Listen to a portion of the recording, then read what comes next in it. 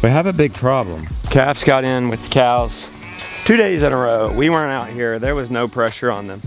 They're just walking over. Do you know where they're walking over? Yep, they busted through the gate. Okay. It's hitting at like 1.3. So that ain't gonna do it. See how that's hitting the pole? Yeah. It's grounding out right there, bro. All right, go turn it off. Let's take that off and then see what it does. 11.2. 11.2, so just one strand hitting a little metal pole. These calves, this is unprecedented. We've never had this many problems with the calves. You're gonna, if they keep doing this, they're gonna bust through even a hot fence. And then that means every night we're hauling the cows down, putting them in a stall, and then hauling back up. Okay, 1.0, that's not good enough. There's a lot of nets on it. This is not one of our most powerful energizers. So this connects to the source right here. So don't need that net, nobody's in it. This is definitely one of the most exciting paddocks. Look at all the vetch. Look at all the growth studs in. Getting itched, eaten. This is definitely not a textbook paddock, but I love it. And they love it. They don't read the books. Look at that beautiful one. Doesn't she look beautiful today? Hey, what's the occasion for the pretty dress? I needed to do laundry. So you ran out of duds? I ran out of shorts.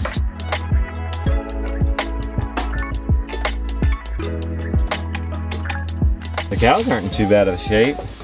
No. What mineral program is this? The vet biological concepts. All right, we gotta move the milk sled. I got a little jammed in there though. I don't know if it's gonna pull. It's a little boggy in here, so I don't know if it's sunk in. I'm gonna be crashing over these weeds.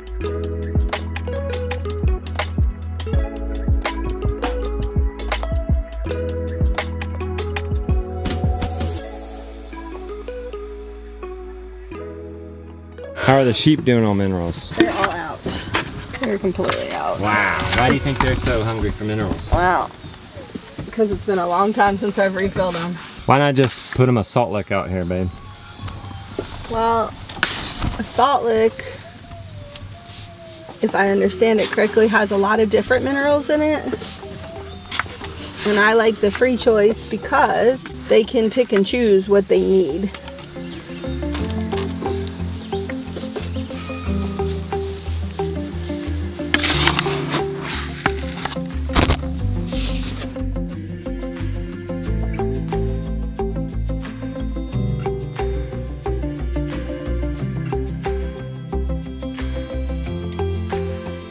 Like-minded neighbors are coming over for lunch. We're gonna make, what are you gonna make, Lily?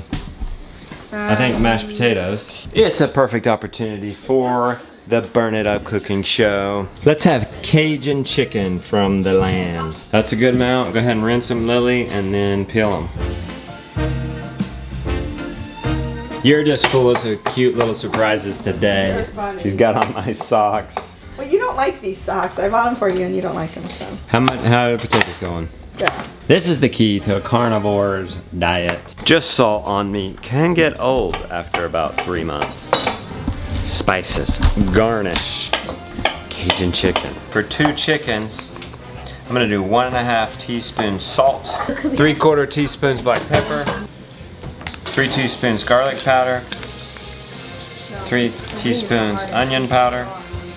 I think the secret ingredient, 3 teaspoons smoked paprika. That's what makes it Cajun. 1.5 teaspoon dried thyme, 1.5 teaspoon oregano. Now let's mix all that in.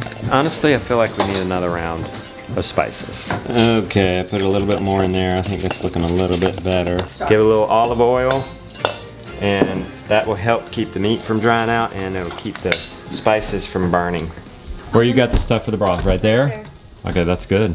Josh Thomas taught us this trick. We store our heads, feet, and necks inside the carcass. They just take up space in the freezer anyway, and it forces us every time to make broth. We don't have to like set a time to make broth. It's just like, if we have chicken, we're gonna have to make broth. Look at this. They're both laid the same exact direction. The cat, Sabina, and Winnie. So we take our parted pieces and just get some of our glip, put it on both sides. I kind of go shallow on it at first because I don't, you know, I want it to spread evenly among all the pieces of chicken. And then I come back and add more if I can. We put them on a baking sheet with a, I don't know, what do you call these? Racks? Cooking racks? So air can get to the, heat can get to all sides. It's not sitting directly on a pan. How's that look, my people? I feel like maybe we could have done one more round of spices on it, but I think it's good. We got it at 375. 375 is near 350. And probably, I don't know, 45 minutes might do it. That's how long we have. Certainly do it in an hour. The plot twist is we got some potatoes going in there too. We just got some hibiscus tea going. What's that, boiling water, a little bit of tea? You gonna cut the beans, honey? Mm-hmm. Good. When you find somebody nearby that's homesteading, like nearby, that's important to try to cultivate that.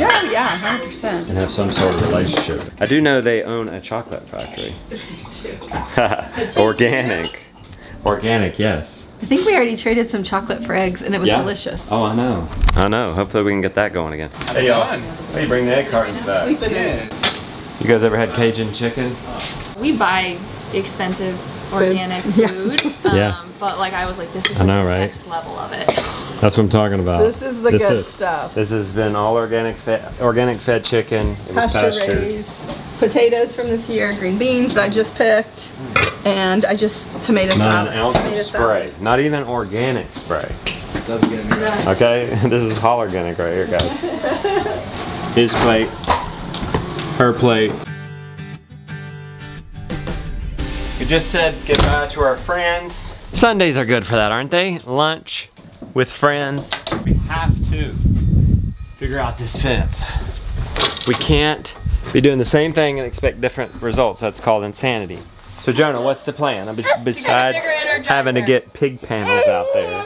To get the bigger Energizer from over there and put it over on the other side and hoping it'll be more powerful. That's good. That's a knock your socks off 36 joule Energizer. It's powering that pasture, but nobody's in that pasture right now. So we can just move it. And then we have the Speedrite 2000 on it right now. So that's 18 times as powerful. Let's walk the line and make sure it's not grounding out anywhere. This spot, Rebecca, I think we're vulnerable. I'm gonna secure this better. Got this connected. Now, any more unnecessary nets? It's disconnected here, doesn't have to be connected, that's good. Plus he's in heat, he ain't gonna leave her.